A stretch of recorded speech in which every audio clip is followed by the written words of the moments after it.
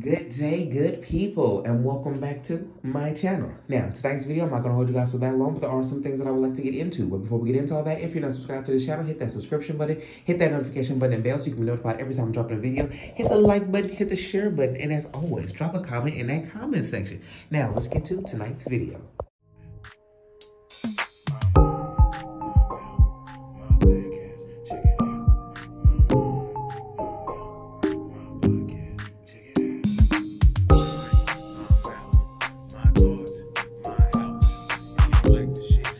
In tonight's video, I'm not going to hold you guys for that long, but there are definitely some things I would like to get into when we're talking about this situation with Safaree and Erica Mena. Now, I'm not going to go too much into what these two have had going on within the last couple of weeks, especially last week and this week, but this is what I will say.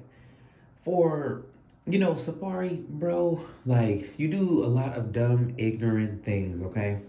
And to be honest with you, like, we try to have your back, bruh. I was trying to have your back in that last video. I really was, especially when I felt like, to me, you ain't been holding it down for Erica. You ain't been telling us how abusive and how, evil she has basically been to you. And like I wanted people to realize too, like everybody who's out there talking about Safaree's a deadbeat dad and all this other kind of stuff, he don't want to go to jail. He don't want to get into no type of unnecessary trouble with that stupid girl if he can avoid it. You see how he was in the video, brother, walking away, and you can say he's scared and all else, whatever you want to call it, but I'd rather say that brother is scared and he's trying to get the hell away from this girl instead of him actually saying something back to her or him actually attacking her and then he end up in jail. Now what you gonna say? His kid's gonna really think he a deadbeat if he in jail. So if she's going to be abusive to him and be pushing him and fighting him and blocking the door and not letting him leave the house, then I think that he definitely should stay the hell away from her like how he has been doing.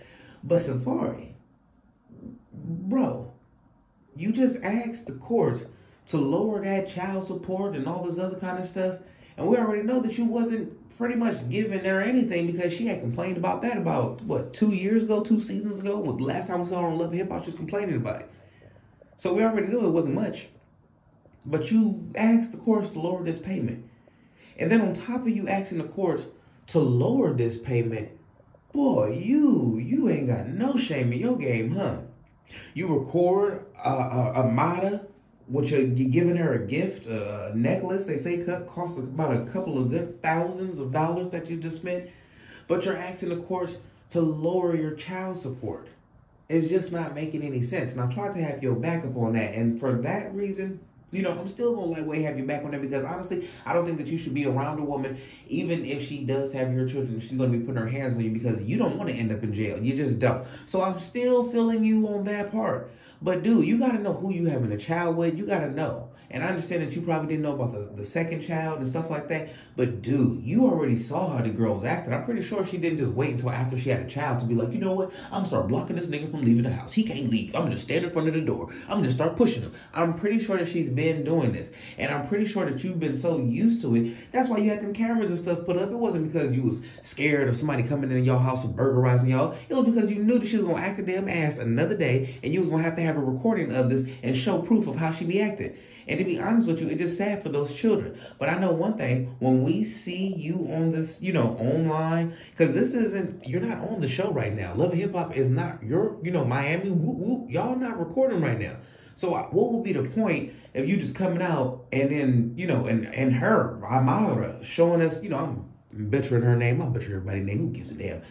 But like, what would be the point of her coming out and showing this? And everybody making these jokes talking about Erica Mena, we know right now got that vein sticking out. This is exactly why she continues to think that she can take you to court because you continue to do stupid stuff. I wouldn't be going to no Nicki Minaj concerts. I wouldn't be showing no money. I wouldn't be doing a damn thing. The only thing that girl will see me do is be upon Love and Hip Hop if I'm going to continue to do that. And then whatever else I'm doing that got to do with me trying to, better myself for my career. But she wouldn't see me spending no money. She wouldn't see no gifts. She wouldn't see none of that.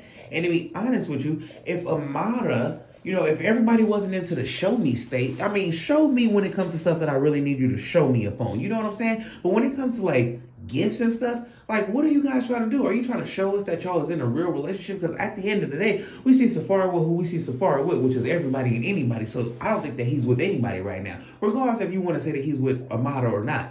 But it's like, what was the point of you doing that for? You should have been like, no, this don't need to be recorded because you already got people coming after you for your money and your child and stuff like that. Like, leave all that alone. But everybody just got to show what you did. You got to show, I paid for that. I did that. Yeah. What happened to back in the day when people used to just do shit and it just used to be that gift and it used to be quiet and stuff? Like, nobody is like that anymore. Nobody. And it's getting ridiculous because everybody wants, I did that. It's like you want some type of accommodations or some kind of accolades for doing like normal stuff that we used to do all the time for each other. Like, no, it don't work that way. But I know Erica is not going to let this down.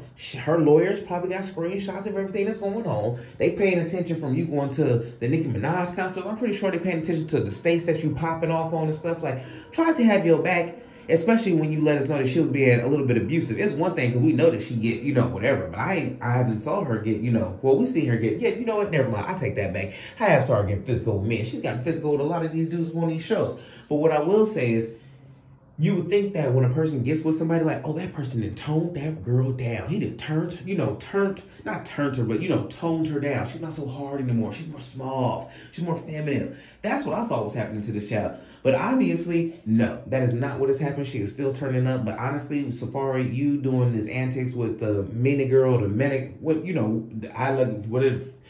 great, whatever the hell her name is.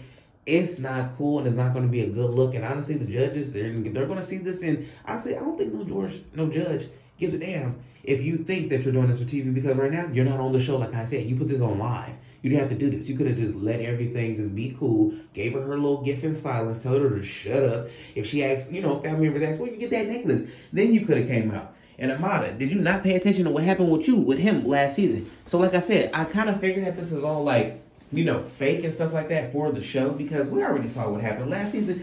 Safaree was up there messing with hecka girls who Amada was damn near friends with and getting back cool with and a whole bunch of other stuff. So it's like, what's the seriousness of this relationship? Is y'all really like, come on now. Y'all drop a comment in the comment section. Let me know what y'all think about all this. I'm going to catch y'all in the next video respectfully.